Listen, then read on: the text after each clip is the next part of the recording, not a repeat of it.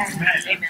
I hope you're convinced. Turn to someone and says, are you convinced that you're his son or daughter? Are you persuaded?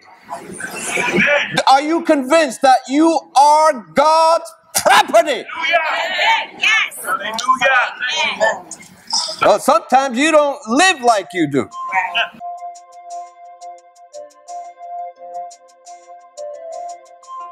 Hi, my name's Angel Falcon, and I'm honored to be before you here today. We believe that there's no greater responsibility entrusted to us as believers to teach you the Word of God. I trust that you will be richly blessed by what you're about to hear. Remember that as we increase in the knowledge of God's Word, His blessings are sure to fall upon us. Trust you will be blessed.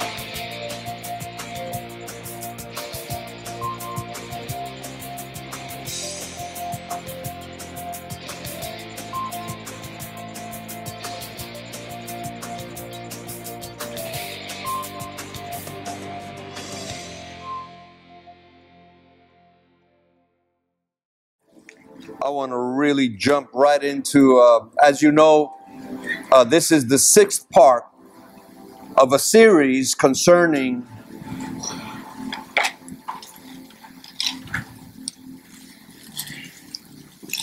what the benefits that are in Christ Jesus to believers. We got into the series because sometimes we come to church and we don't really understand fully what it really means to be a part of God's kingdom, a part of His family, as sons and daughters of God. Amen. And I think it's so important that we understand that. We can, and we're gonna talk about that here today. And there's some things that as we close this series, this is the 6th part. You know, and I pray. Have you been blessed so far? Amen. You know, because it's who we are in Christ. Hallelujah. It is what He purchased for us to walk in and to live for.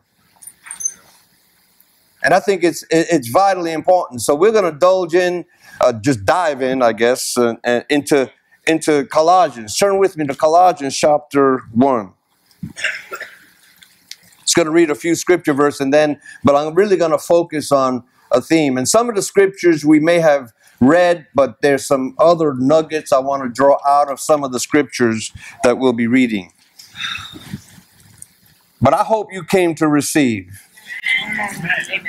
I hope you're convinced. Turn to someone and says, are you convinced that you're his son or daughter? Are you persuaded? Are you convinced that you are God's property? Yes. Hallelujah. Well, sometimes you don't live like you do. But I really want to push, give birth to what God wants to do here today. So you got to understand that. You may not be perfect.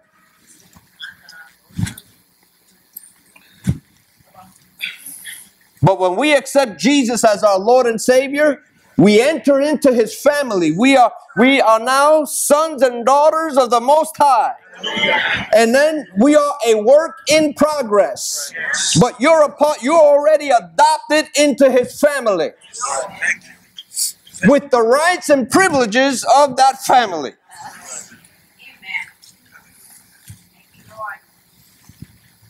Even though we're still growing. Now let's read.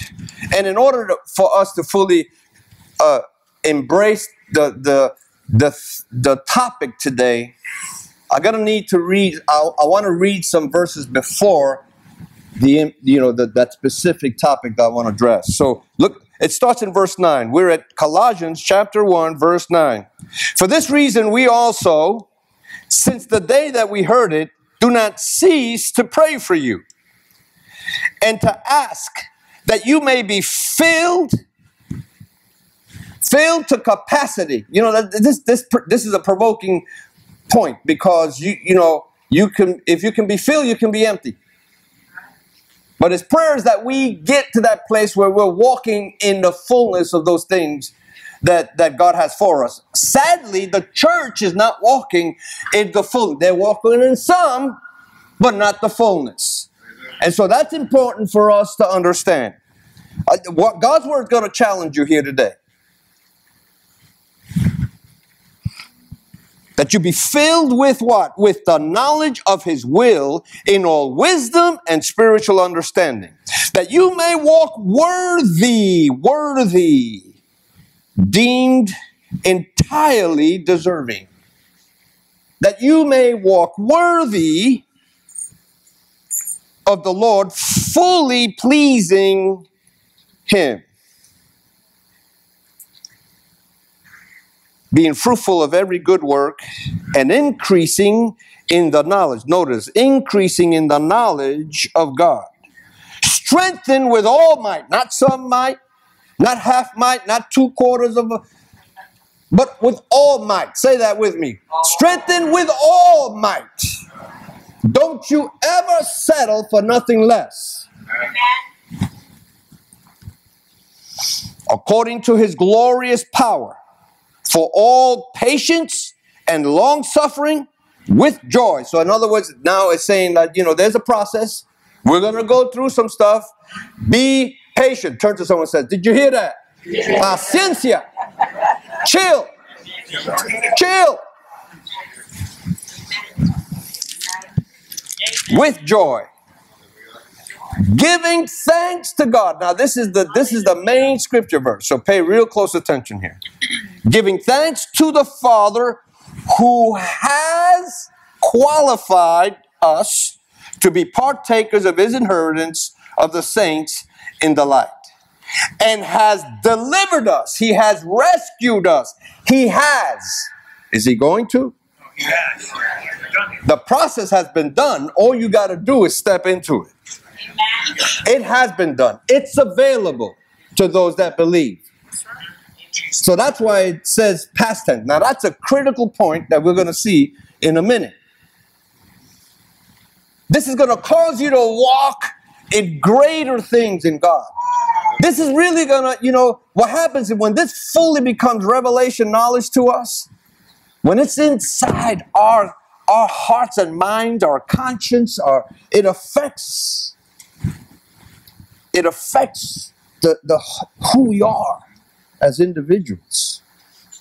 It impacts our character, affects how we see God and His work in us, and then our capacity to move forward, and how we face things. Because you're not alone. People may fail you. Yes. Yes. But God won't ever. He'll never drop the ball on you. He will never fall short in delivering you. He goes on to say, we're going to backtrack, but he says, He has delivered you. He has delivered us from the power of darkness and conveyed us or transferred us into the kingdom of His Son, the Son of His love, in whom we have redemption through His blood, the forgiveness of sin. Hallelujah. All right, so now we're going to backtrack. The key word here is that the Father, giving thanks to the Father who has qualified us. Who qualified us? God qualified us. Did you qualify yourself? No, you didn't. Oh, but I was a good person. A good person don't qualify you. Because you came from a good family, it doesn't qualify you. That's right. Because you're financially set, that doesn't qualify you neither. Because you come to church, that don't qualify you neither. That's right. Come on. Go ahead. Turn to someone and say, Yeah, because somebody's here por la guaje.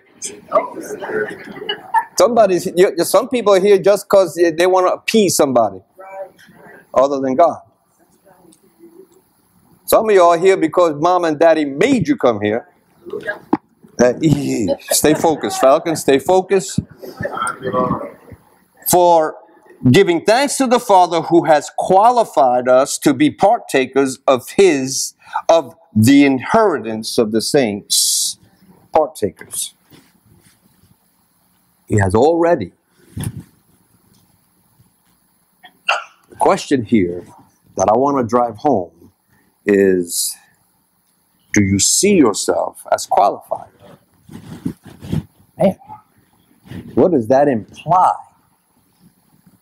God has qualified you. We've talked about being sealed, remember? We talked about, God's, now we are in right standing. We have access into the holies of holies. Well, He qualified us to do that.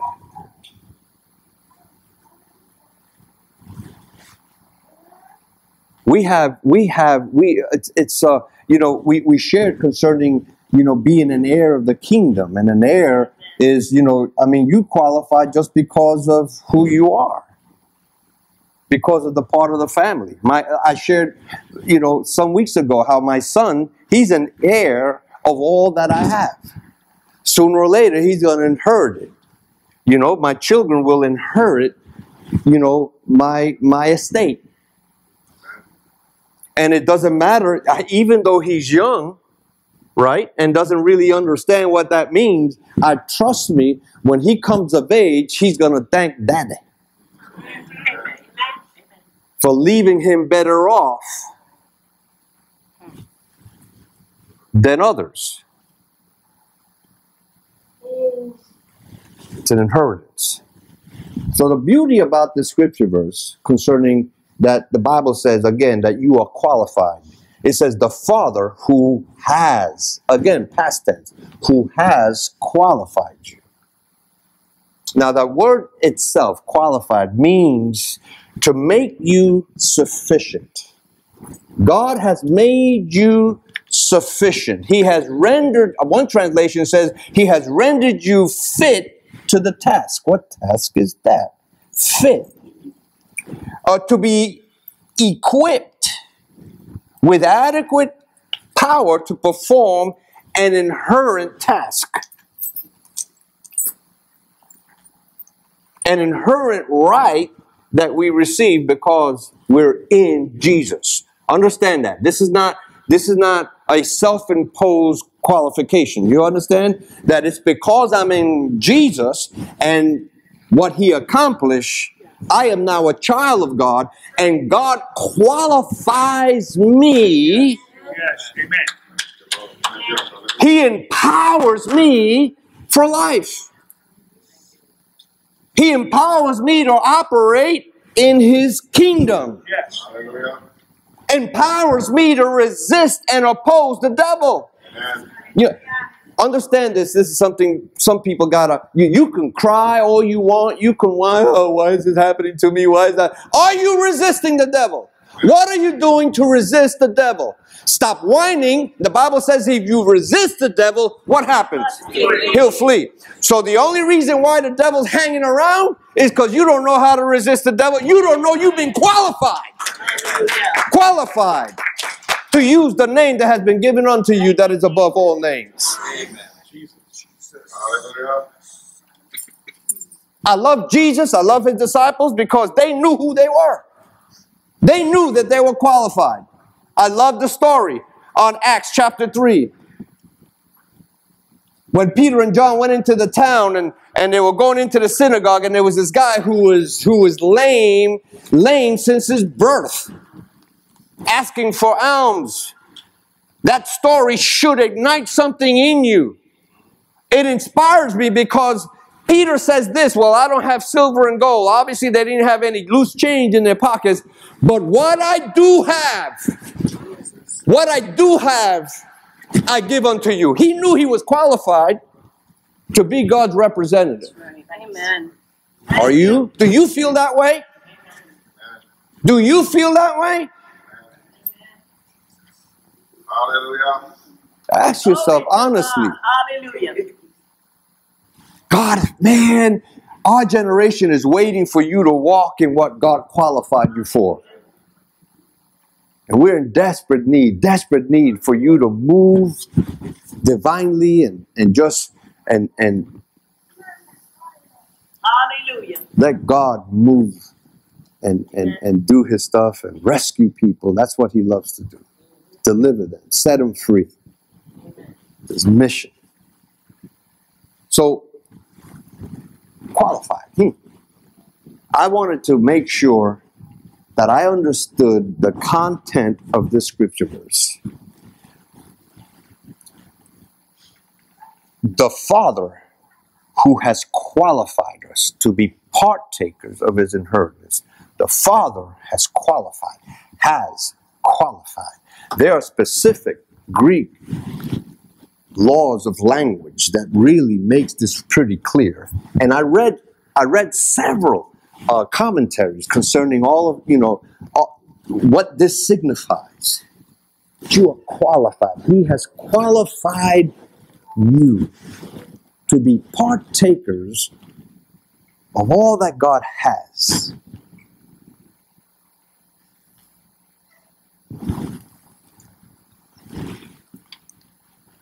In the King James Version commentary, it says this.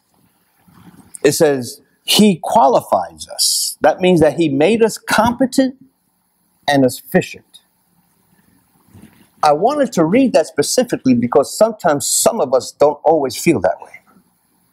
We don't ever, and I'm telling you this because I know. Because this is a journey that everybody goes through. Sometimes how many times do we really feel unqualified or uncompetent to deal with some of the challenges we're dealing with? At work, at home, and even sometimes in church. We fall short in our own strength, but listen to this. He says he qualifies us. He makes us competent and sufficient. This is true of every Christian. There are no degrees of fitness. He makes us fit. Qualified. That's another translation. He makes us there's no degree of fitness. Fitness depends on privilege and position, not character or experience. The Greek aorist tense, in other words, the past tense element, points to the instantaneous act of conversion. See, when we become born again, at that moment we accept Jesus as our Lord and Savior, the transformation begins. At that moment, we are now heirs of the kingdom of God, even though we're still a work in progress. Are you following me? So he goes, it is an instantaneous act of conversion, not a progressive process. It is a present reality. At that moment, your name is written in the Lamb's Book of Life because of the atoning power of the blood of Jesus. You are qualified. Turn to someone and says, God qualified me. I'm accepted. I'm an heir of the kingdom. Hallelujah. I'm God's property. And that's why I hate when the devil tries to come around and rob you of your rights. That's an injustice. And oftentimes the devil will blind believers into getting things because they're ignorant of their rights. Even though they qualify.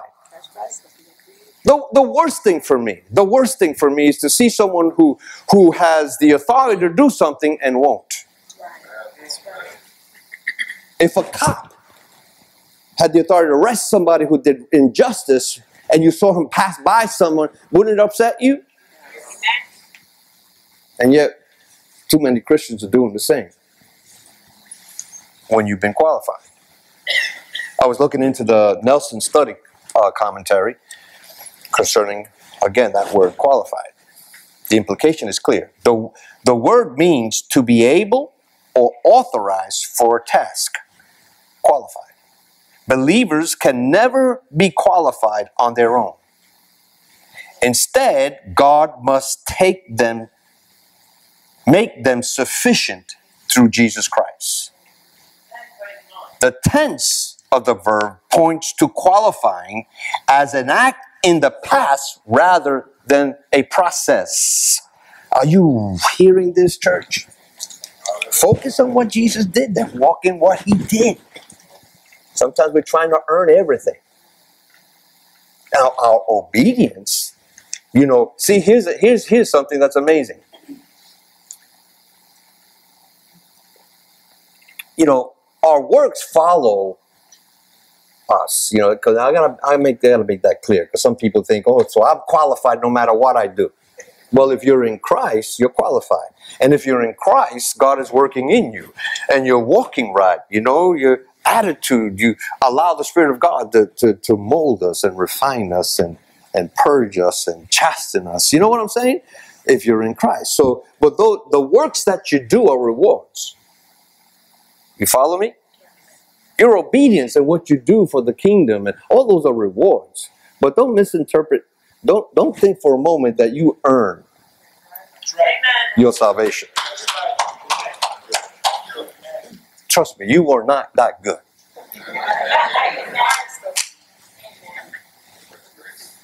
And this is the danger in our generation. You know, they think that, you know, the Scripture tells us that people, some churches, Jesus rebuked some churches because they thought, you know, they were doing the right thing, but their hearts they were doing good works. They were feeding the hungry. They were clothing the naked. They were doing good works, but they were never qualified through the blood of Jesus.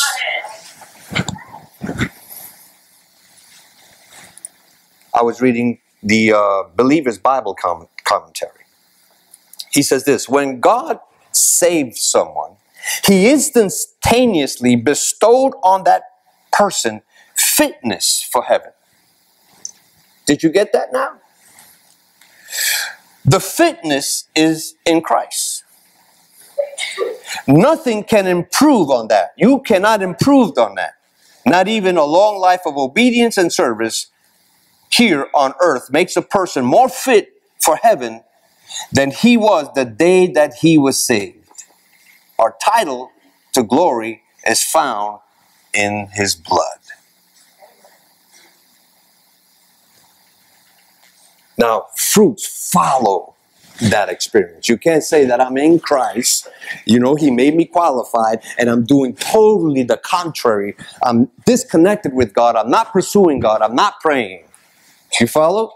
But I want to focus on the fact that you're qualified. As a believer, you are qualified. Now, I want to call your attention to this factor. Now, this scripture we read, turn with me to Galatians. Because here's the problem with believers. Here's a challenge. Here's where we're really challenged. Because here God says that we're qualified to really do amazing things. We're qualified to be sons and daughters, right? But so then what's the issue? What's the problem? It tells us that we're qualified, but we still got to grow in knowledge and wisdom, right? We have to find out what that means. So now, as a child of God, I accepted Jesus' atonement, but now as an individual, I got to find out, what does that all mean? You know, Jesus qualified me, so now I have to find out and embrace everything that means.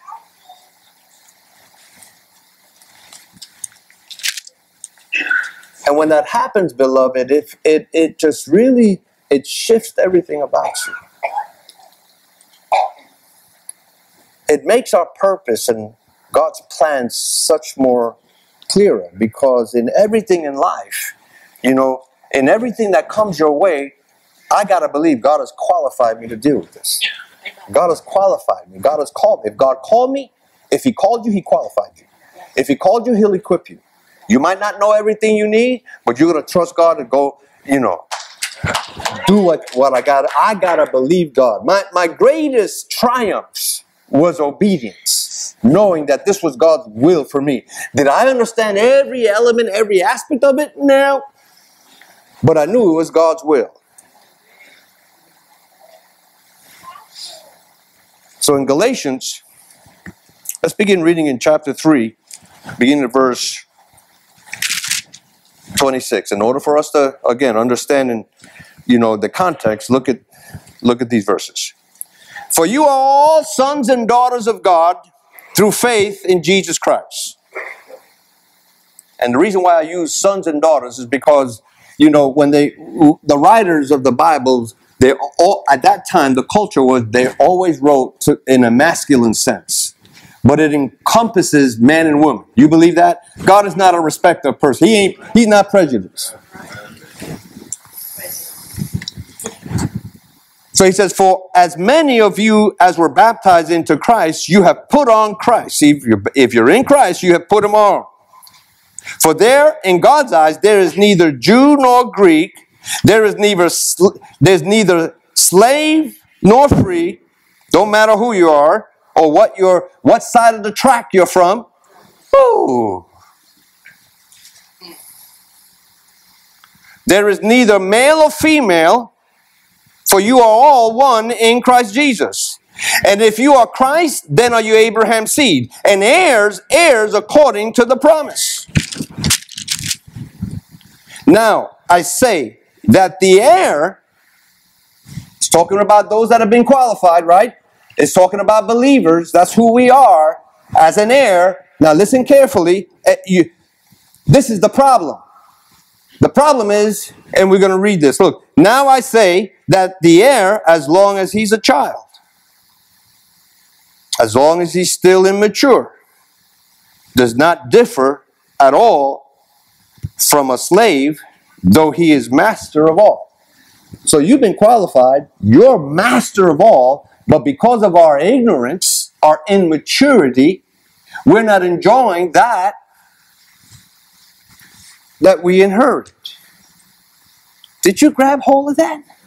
Isn't that good? Too often we're blaming everybody else. You know, when it's, you know, again, all of the beauty about God's redemptive plan is His trying to paint His image in us. He's trying to help us understand that because He's in you, you can do all things through Christ, who is your strength. We can stand, we can resist. I know stuff happens, but for me, I need to stand on the Word of God and not turn around. But look, he says, even though he's master of all, but is under guardians. See, when you're immature, you're under guardians and stewards until the time appointed by the Father. That Father is not capitalized. It doesn't mean God. But you know what? It's like I read this interesting story. Actually didn't read it, heard it. Somebody was quoting it, where this wealthy family, you know, they were very well off, and they bought their kid a brand new, fully loaded, top of the line Mercedes-Benz. I forget what model it was, and they gave it to their 6-year-old kid.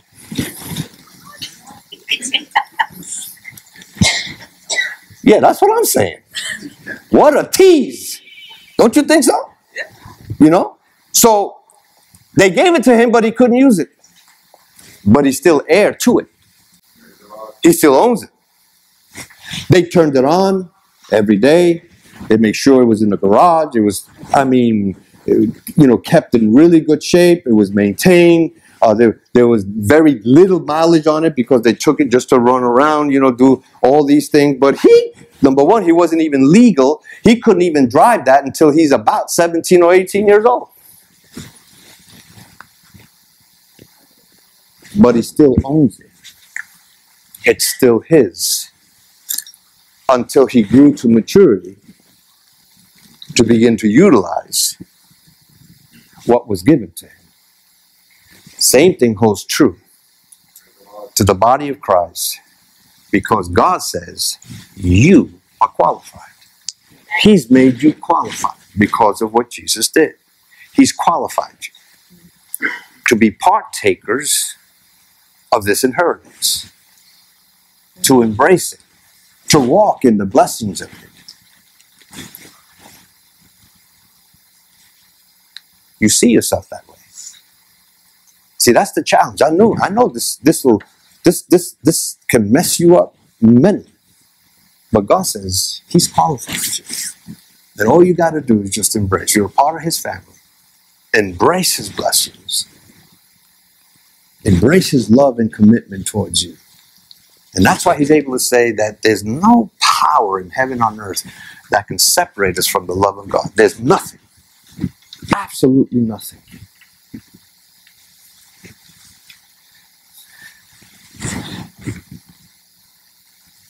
This truth, listen carefully, has to be heavily meditated on. Not medicated, meditated on.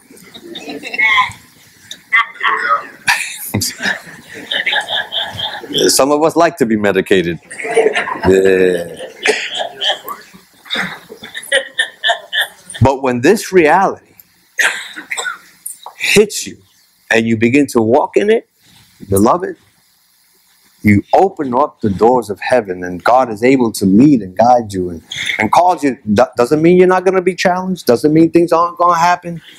But there's, you're gonna get breakthroughs in your life. God wants you to enjoy. He says in His Word, He says, "No good thing will I withhold from you." What do you think? You think God is teasing you? Here, get it, get the blessing, get the blessing.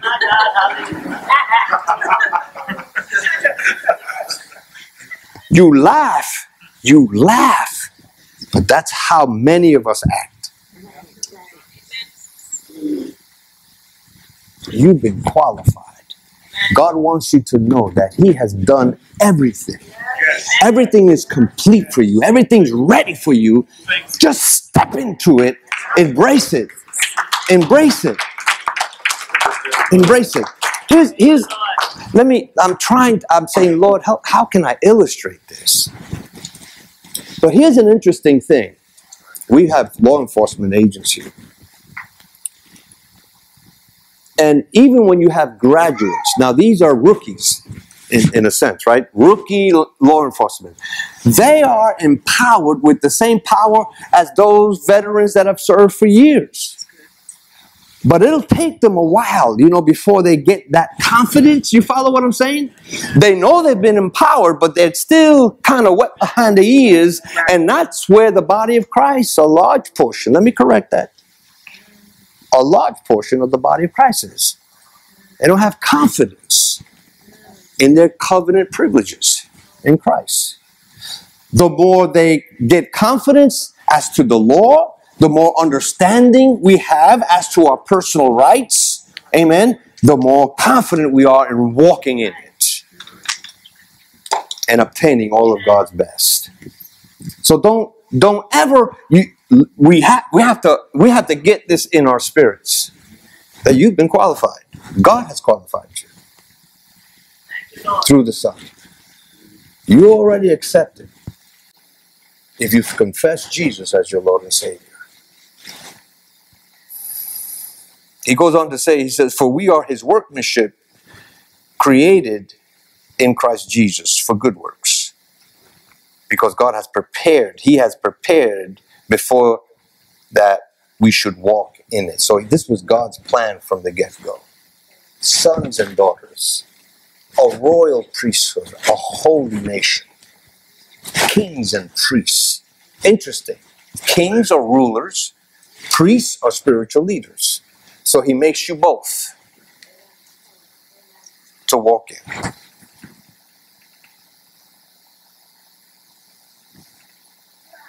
We have to learn to develop that inherent right. And I'll be the first to confess to you that doesn't come easy because it's unnatural for us to see us.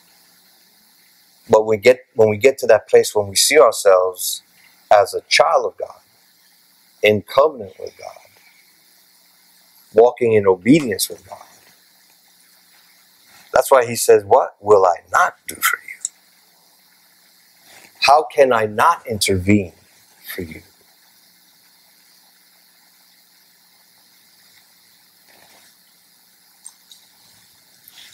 Last scripture verse. In Psalms, we read this scripture verse, so I just want to pull some things out for you. Psalms 103.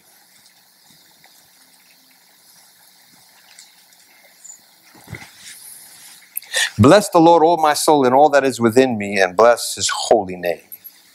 Bless the Lord, O my soul, and forget not. Forget, say that. Forget not. Don't let go of this. Remember this. Don't allow the devil to rob this reality. And forget not all his benefits.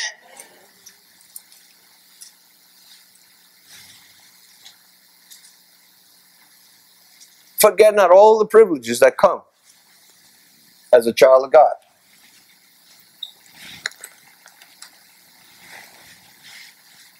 And then he begins to share the benefits.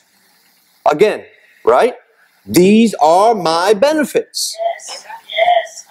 He says this. He goes, who forgives all your iniquity.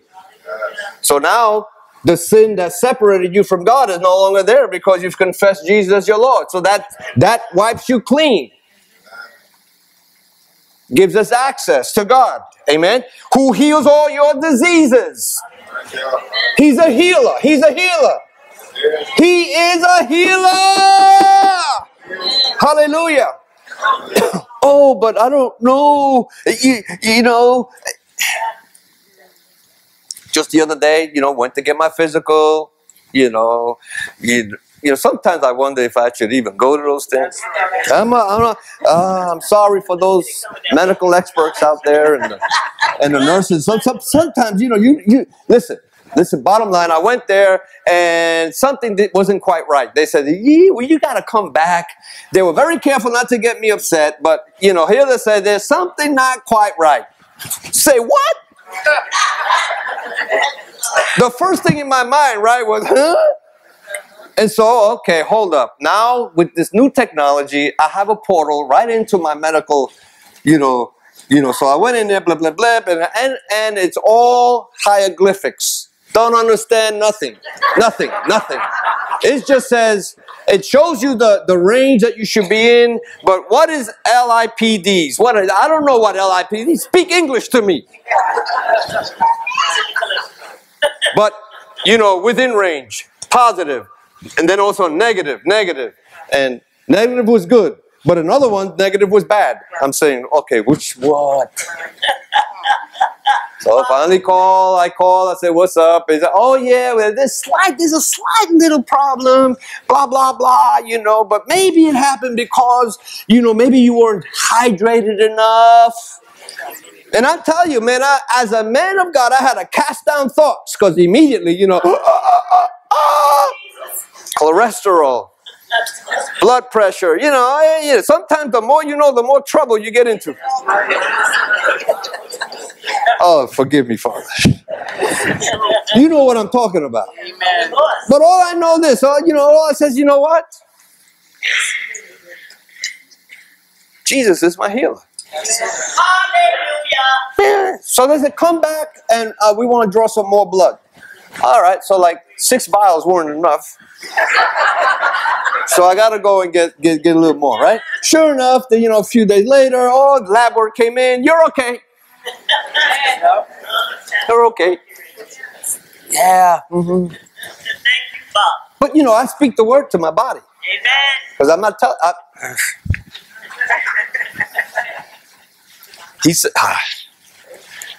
He's a healer. He's a healer who redeems your life from destruction.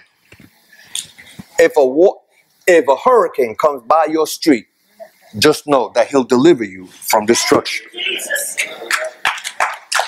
You got to know that. Amen. You got to know that. Amen. Hallelujah. Who crowns you with loving kindness and tender mercy, and who satisfies your mouth with good things, Amen. so that your youth is renewed like the eagle. I like that verse. Because no matter how old, your youth will be renewed. Hallelujah. I don't care how much white hair I got or how many numbers of the head I have on top of my head. So long as God gives me my vitality, strength to keep on doing what I got to do. Amen. I'm qualified. He qualifies us. He qualifies you, beloved. Thank you, Lord. He qualifies you to be his representatives. He qualifies you to obtain his promises. Don't forget his promises. Hold on to your promises. Don't let anything persuade you. Scripture says, whose report are you going to believe? Go ahead. Are you going to believe what other people are saying, or you're going to believe what I'm telling you? Amen. Hallelujah. Hallelujah. Hallelujah.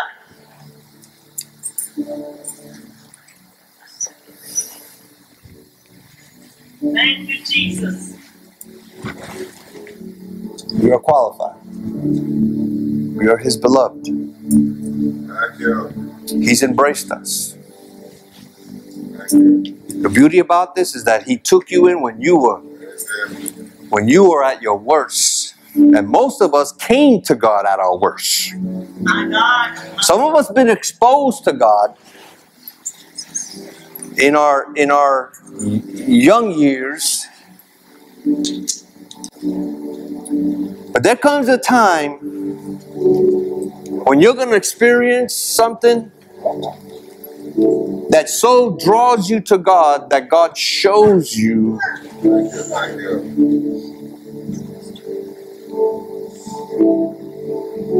his desire to embrace you, restore you, Thank you, Lord. and take you as his own. That is a place, beloved, where fear cannot take root.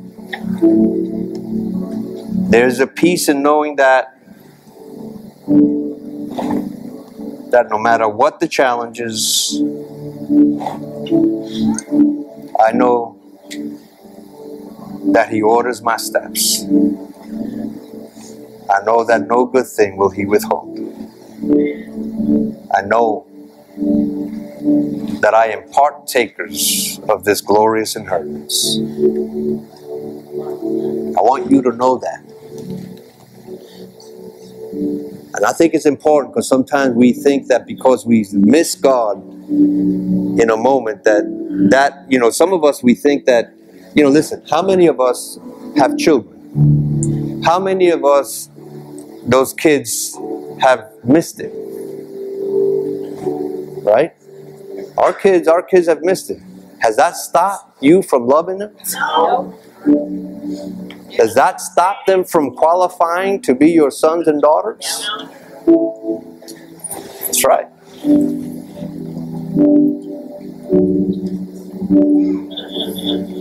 But there is a process of learning. And the challenge here is don't be children, where you're not walking or embracing that which God has heard you to enjoy. But grow in the knowledge and wisdom that God has for us. Because you're precious. And he has qualified you. When God himself have qualified you, it don't matter what anybody else says. Right?